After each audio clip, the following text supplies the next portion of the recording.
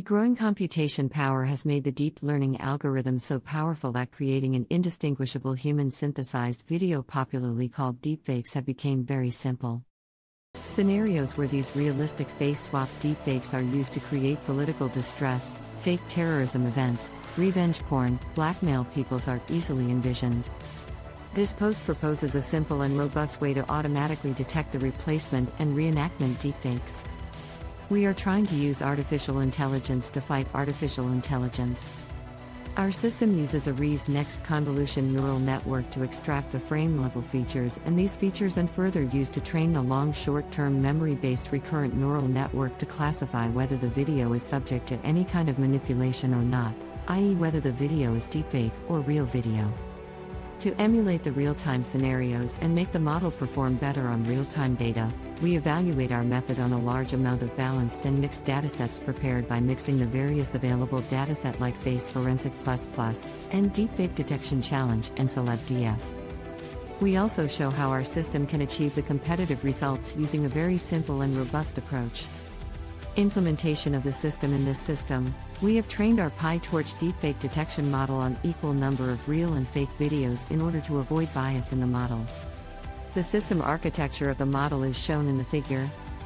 System architecture. In the development phase, we have taken a dataset, pre-processed the dataset, and created a new process dataset which only includes the face-cropped videos. A dataset for making the model efficient for real-time prediction.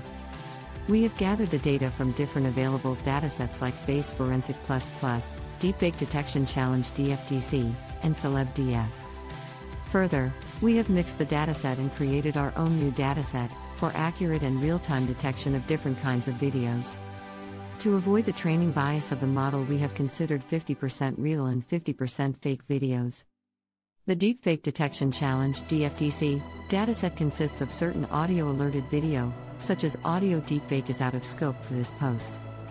We pre-process the DFDC dataset and remove the audio-altered videos from the dataset by running a Python script.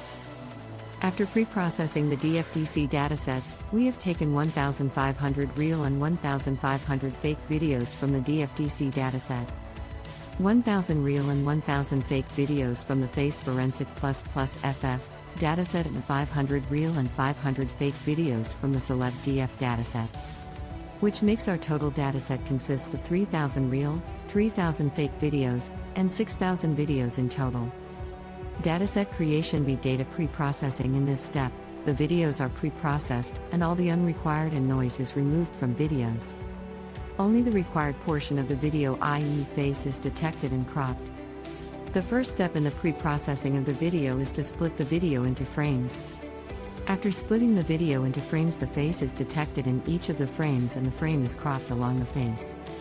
Later, the cropped frame is again converted to a new video by combining each frame of the video.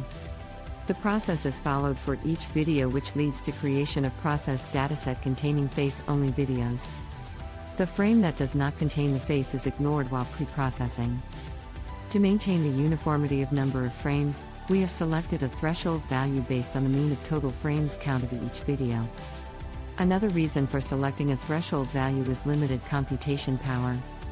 As a video of 10 seconds at 30 frames per second FPS will have total 300 frames, and it is computationally very difficult to process the 300 frames at a single time in the experimental environment. So, based on our graphic processing unit, GPU, computational power, and experimental environment, we have selected 150 frames as the threshold value. While saving the frames to the new dataset, we have only saved the first 150 frames of the video to the new video.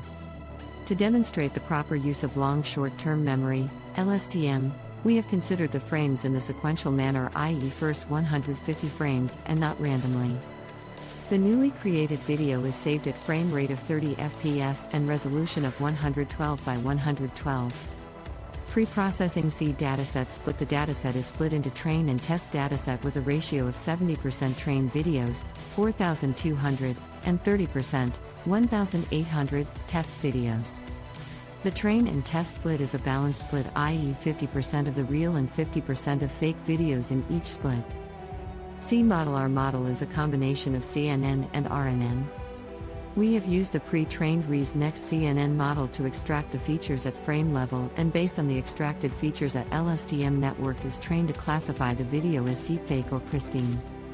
Using the data loader on training split of videos, the labels of the videos are loaded and fitted into the model for training.